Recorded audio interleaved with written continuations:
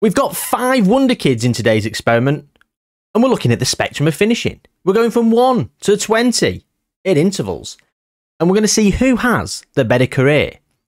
Will there be a massive disparity in goals? Or is finishing overrated? Let's find out. Yes, here we go, gang. We are back for another experiment, and it's today. And today it's finishing, which is, I know composure, I know off the ball, I know pace are all massive for forwards. But for me, I've got to have high finishing. If you've not got 16 plus on finishing, I'm not interested. Honestly, I'm not. And I've had forwards that have scored a lot of goals with less finishing. You've got inside forwards that have got like 11 finishing who seem to bang them in all the time. But just, if you've not got 16 and above, I'm just not interested. So here we go then. We have got 5 wonder kids, and they have got different abilities in terms of finishing and long shots. All 5 wonder kids are mercenary personality. They've all got a very similar attribute breakdown. They are 150 current ability, 200 potential, but they are frozen at 150. The reason we've got 200 potential is because it does inspire some big money moves, and then when they don't do as well, they sort of move on. So it does add a little bit of drama in that capacity. But we've got Santiago Spanish, who's got 20 finishing and long shots, Pedro Portuguese at 15s, Francois French at 10s, Diederik Dutch at 5s, and Eddie English at 1s. They're all 15. As I mentioned, they've all got mercenary personalities. If we have a quick look, the attribute breakdown for the personality is identical, and it is this: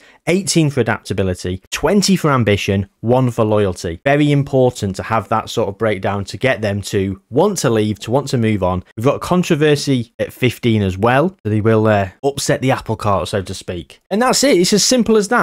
I mean, if we look at Eddie English, his breakdown's a little bit different. He's got a few more greens in other areas because we had to make up the shortfall because of his finishing and long shots was considerably worse. If we do look at Santiago Spanish, for example, quite a different player to get the 150 current ability. So I think personally it's going to be very interesting to see how things pan out. So what we're going to do is we're just going to jump through 1 year to see where they all end up. Okay, so straight away off the bat, we can see Santiago's gone to Fiorentina, and he's wanted by Real Madrid. He scored 10 in 34 for Fiorentina in Serie A, and he got 18 in 51 overall, 7 in 15 in continental competitions. Fiorentina then qualifying for the Europa League after finishing 12th. Well, he only beat Young Boys on penalties, and Santiago Spanish in extra time did score a penalty, and he scored in the penalty shootout as well. So he's got a trophy to his name straight off the bat, winning the Conference League for Fiorentina, Santiago Spanish. But with 20 finishing and 20 long shots, I will say 10 in 34, a little disappointing. So Pedro Portuguese then, he's actually been retrained as an attacking midfield centre. Has anybody else?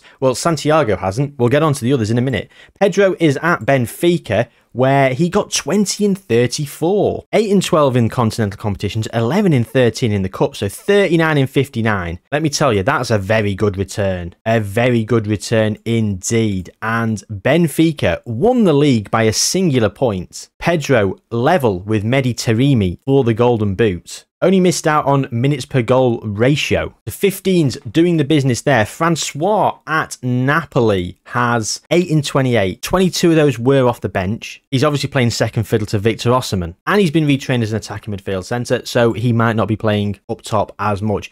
Diederik at PSG hasn't played a single minute. He has actually. Apologies, I thought he hadn't. He has played a lot. 6 starts, 7 goals, 26 appearances off the bench, 37 appearances off the bench overall, 13 goals, 9 starts. He did win the league as well, so there we go. Diederik has actually done all right. And Eddie English at Fulham, he got 11 in 31. 7 times he came off the bench, and Fulham finished 16th, so they avoided relegation by 3 points. It was all very tight around the 40-point mark. There was a couple of wins, and you were borderline mid-table. Leicester, West Ham, and Palace went down. West Ham going down. Wow. So very interesting in this first iteration. There's going to be transfers. There's going to be moves, and what we're going to do is we're going to jump through 3 years now. Is everyone going to still be there, or will they have moved on? So Santiago is still at Fiorentina, where he's scoring. You know what? He's starting to score a bit more. He's not really coming off the bench much. He's his first choice. He's their first choice striker. He's not been retrained in a different position. Got 3 caps for Spain, no goals. Worth between 46 and 138 million pounds. No one seems to have come in for him yet. There we go. However, Pedro has moved for £55 million from Benfica, where you know what, his first season for Benfica was his best. 20 and 34. Every other season, he's been, a bit part player, to be perfectly honest. He made 6 appearances off the bench in that season, only scoring 10 in his 22 starts. And then he got 7 in 21, but only 10 of those were starts. So, not great. He's gone to Real Madrid for £55 million, where he started half of his games that he's played, scoring 8 goals. I don't know what to make of that. He's not amazing, but having said that, he's playing for Real Madrid at a 150 sort of current ability. He's never going to start every game, is he? Porto won the league for 3 years in a row. So the only time he won the league was the first season with Benfica. And Barcelona have taken the Spanish league by a singular point. Sorry, by 2 points, only losing the one game, and that was against Real Madrid. And yeah, a very competitive league between those two. Everyone else is way further back, but look at that, 93 and 95 points. Feel very aggrieved not to win the league at that. Francois has moved to Napoli. So Francois still at Napoli, and he is, I would say, very much still Victor Osimhen's understudy, if Victor Osimhen is still there, which he is. Victor Osimhen is still there, and of course he is the main man, but not scoring a lot of goals. It has to be said, he did win the league 3 years ago. Fiorentina now getting up into the Europa League football qualification. You got Champions League football there. They won the Europa League. Did they? No. Did they? No, they didn't. No, Lazio did. Lazio won the Europa League. They got Champions League football. Maybe a coefficient spot? I don't know. 6 teams getting Champions League football is massive. In the season that Napoli won the league. And of course he was there. He's been there. Oh, sorry, that's Victor Osimhen. What am I doing? And he was there. He's been there for the entire save game, and it was the second season, and he made plenty of appearances. So, milestones. There we go. Serie A champions. They've also won the Italian Cup that season. He's got 17 in 23 for France. So 10 finishing and 10 long shots. He's actually got a very good goal scoring record for France. Far better than his record for Napoli. He's a substitute too much for Napoli. Diederick is asking to leave. He wants a new contract, and he's on £66,000 a week. I think that's probably fair. I mean, he's at PSG, so he's chancing his arm, really, isn't he? Because PSG are money bags. And he's just had his most prolific season to date. He's actually started more games as well. 15 starts, which is actually similar. He's only had 15 starts in the league in the previous 3 seasons. A lot more off the bench. So more starts has led to more goals. The PSG, fair play. And they've won the league every single season. And Eddie English has moved from Fulham to Bournemouth. He moved for £27.5 million. He got relegated with Fulham. His goal return's not terrible. Except for Bournemouth. His goal return is pretty terrible. 5 in 34. Only once he came off the bench though, and that's why. He's now a wing back. Playing wing back right, or is he? Because there he is in the tactics of Bournemouth. We've ticked over so we can't see. Let's go back at the schedule then. I'm going to look. Oh, Bournemouth had a rough end to the season, didn't he? Look at that. Just look at that second half of the season. What, 1, 2, 3, 4 wins. Did he play? Eddie English played. Okay. I'm looking here. Yeah, he's a striker. He's playing up front. So he's not playing as a wing back. Why has he been trained as a wing back? That's the biggest curveball we've had so far. No caps for England as well. So there we go. We're 4 years in, so we need to rattle through a little bit quicker than we are doing. So far, we're looking, and is anyone setting the world on fire? Francois has turned to jovial. How's he? Hidden attributes shouldn't change. His ambition's gone down. Hidden attributes shouldn't be changing because they're frozen. So he's gone to jovial. Anyway, right, let's get to 2030 in 4 more years. So Santiago has moved from Fiorentina to Liverpool for £93 million, where he was doing very good for Fiorentina, actually. His most recent season, his last season for Fiorentina, 23 and 37. Well, we'll get to that in a minute, but Fiorentina did not win a league. Napoli have been winning the league.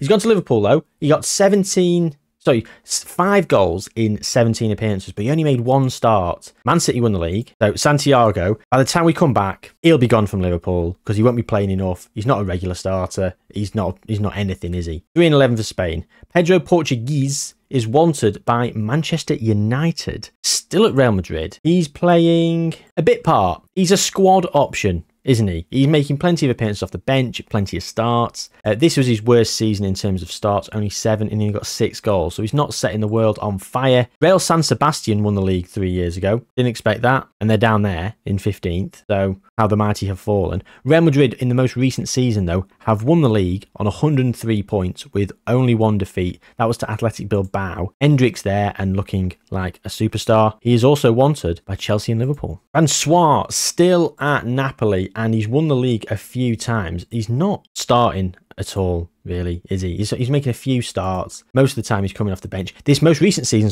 25 starts, 7 off the bench, and he got 12 goals. A bit disappointing. What changed in this most recent season? Poch is in charge. Victor Osimhen's still there. Moise Keane's there, so I'm not sure why. Victor Osimhen's now playing on the left. Francois up top. But plenty of league wins for Napoli. So he's winning the league quite a bit. Fair play. Not scoring enough goals for me, though. Diedrich has gone to Manchester United. Wow. £133 million they paid for him from PSG. Again, squad option. Starting more than he's coming off the bench. Last couple of seasons, it was a bit less. And to be honest, he moved in January, went to United, only made 9 appearances, all of them off the bench. Won the league every time with PSG. Hasn't done anything with Manchester United. But we know that because we checked the Premier League with Liverpool. Of course we did. And Eddie English is still at Bournemouth. He's wanted by Tottenham Hotspur. And Bournemouth have stayed in the league, and he's scoring a goal every other game. For one finishing in 1 long shot, he's not had a terrible return. Although his most recent season, he only started half of his games. The other half was substitute appearances, and that is a bit of a change from where he's been at with Bournemouth so far. So will he move on going forward? In terms of internationally, Diedrich is absolutely rocking it out for Holland. 66 caps, 36 goals. Francois has got 55 caps for France as well. Pedro, Santiago and Eddie have only ever really been bit part players. They've been in the squad. They've probably come off the bench a few times. I don't know if they've ever will have made many starts. I mean, Eddie's got 4 in 7 for England, which is actually a great record considering where he's at, Bournemouth, with no ability to finish. So, yeah, very interesting. All right, well, we're in 2030 and things are starting to take shape. And there's no real discerning statistic that is saying this finishing is optimal, because they're all having a very bit part sort of career in terms of goal return. I mean, Francois is probably having the best career so far, best goal scoring record internationally, won the most trophies with Napoli, and he's straight down the middle. So he's a balanced sort of person. Anyway, we'll go 5 years to 2035 now. Surely there's going to be some moves. Okay, so Santiago has gone to Al Duhail for £12.25 million. Liverpool. Let's have a look then. What happened here? He went to Liverpool for £93 million from Fiorentina, where he was a substitute for basically his entire Liverpool career. He then did not play a single minute in the league for them in the 2032-33 season. He then went on loan to Caen, where he got 7 in 26. They were starts as well, so he didn't do very well at Caen. Despite having 20 finishing and 20 long shots, you would expect him to score more than 7 in 26. He has now gone to Al Duhail in Qatar, probably playing in a league that's not... I mean, 150 is probably one of the best players in that division. And Hernan Crespo's in charge. Weird one. This is the team that they've got. So yeah, 150 is their best player. Half them are grayed out anyway. But he's got 26 in 27, but the league is not loaded, so that is much of a muchness. So Santiago has left the building in terms of playable leagues. Pedro has moved to Monaco for £34.5 million from Real Madrid. Real Madrid let him go for £21 million or £20.5 million less than they paid for him. And the last season he got only 2 starts, 17 appearances off the bench. He fell out of favour, and Monaco came in and said, yes, please, we'll have you. Where he has started pretty much all of his games. He's only made about 2 or 3 substitute appearances per season. His goal return isn't too bad. 24 in 31 there. That is absolutely brilliant. 14 in 33 is a little bit worse. Well, obviously, we know it's a little bit worse, but probably a bit below where you'd want. 16 and 27 with 3 of them off the bench. I'd say that's probably about par. It's not too bad. He hasn't managed to win the league. It's been PSG all the way through. Francois is wanted by Inter Milan. Feels it is time to move on for a new challenge. Is transfer listed by request for £39.5 million. Wants to move on for a new challenge. He's been at Napoli for the entire experiment so far, 13 years, where he's got 101 goals in 357 appearances. I'll be honest with you, he's not doing great. He's coming off the bench too much for my liking. He's not doing fantastically well at all. Maybe 150 was a bit low for the players. His career at Napoli, despite the fact that Napoli have won the league, what, 4 times in the experiment? They've come run up a few times, but 4 times in the experiment, not in any recent years. He's not doing fantastic. He's wanted by Inter. Will he leave? Remains to be seen. Diederik, though, left Man United for £43 million. Oh, that's a very Man United transfer, isn't it? £133 million spent, sold for 37.5, nearly £100 million loss. They'd never even bloody played him. He's made 2 starts. 2 starts. Arsenal paid £37.5 million, and he's only made 3 starts a season for the last 2, and he made 10 in his first season with them. Diederik's not having a great time club-wise. I wish you could click this just to see how many appearances have been substitute overall. Eddie's still at Bournemouth. Still at Bournemouth, and he's becoming probably a little bit of a club legend. Is he playing up front? Well, actually, here, 23 appearances off the bench, only scoring 2 goals. That's rubbish. 28 starts, 5 goals. Surely he's not playing up front there. In this season, 11 in 24 starts, 9 off the bench. Went down, went to the Championship. Didn't really start that much, only 6 starts. He's come back up. He didn't really start that much in the Championship. They've come back to the Premier League, and he's now played every game. I'm just very confused by that. Hendricks moved to Chelsea, £179 million, and bloody hell, he's all right, isn't he?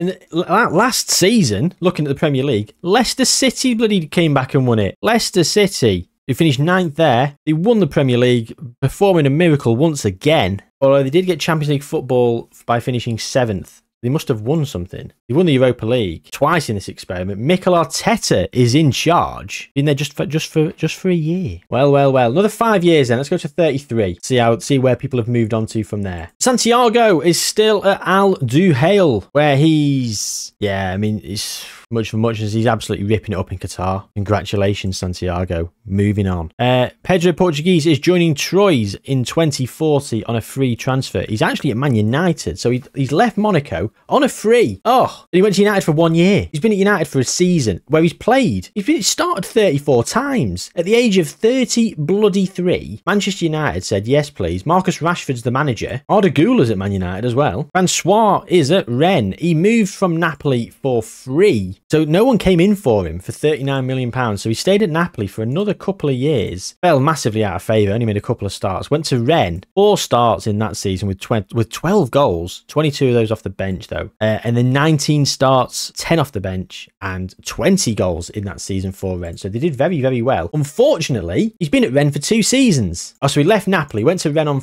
a free, and then for 2 years, they've not won it because he's been there. Francois. Diederik is at Juventus, and he's joining Bournemouth. Right.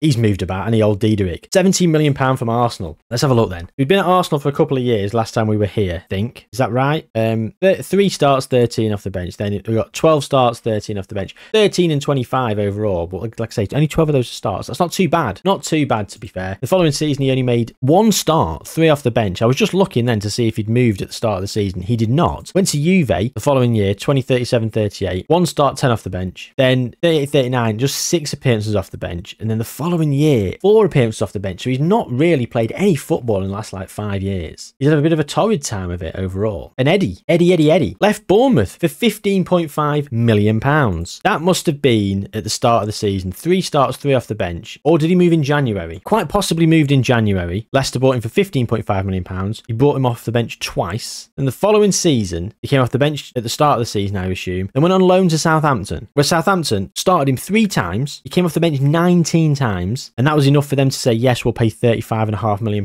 for him. That being said, since he's been there at Southampton and been a fully fledged Southampton player, he has played over 30, he's started 28, 32 and 32 games, coming off the bench 4 times in each season as well. So over 30 appearances a season, and 17, 17, 14. Not a terrible return for Southampton, who are mid-table. As you know, a goal every other game for a mid-table team in the Premier League is pretty good going, if you ask me. So he's actually not done too bad, despite having 1 finishing and 1 long shots. The question is who's done the best? The stats are going to be very swift now because it's going to be... Francois is now spirited. I don't know what's happening with Francois. He's got more personality changes than anything. Santiago has gone to Alderhale, so we can't really look at goals per game ratio because he's absolutely ripped it up in Qatar for the last few years, and it's really swift his stats. He's starting every game. He's got like 30 and 26 there. So yeah.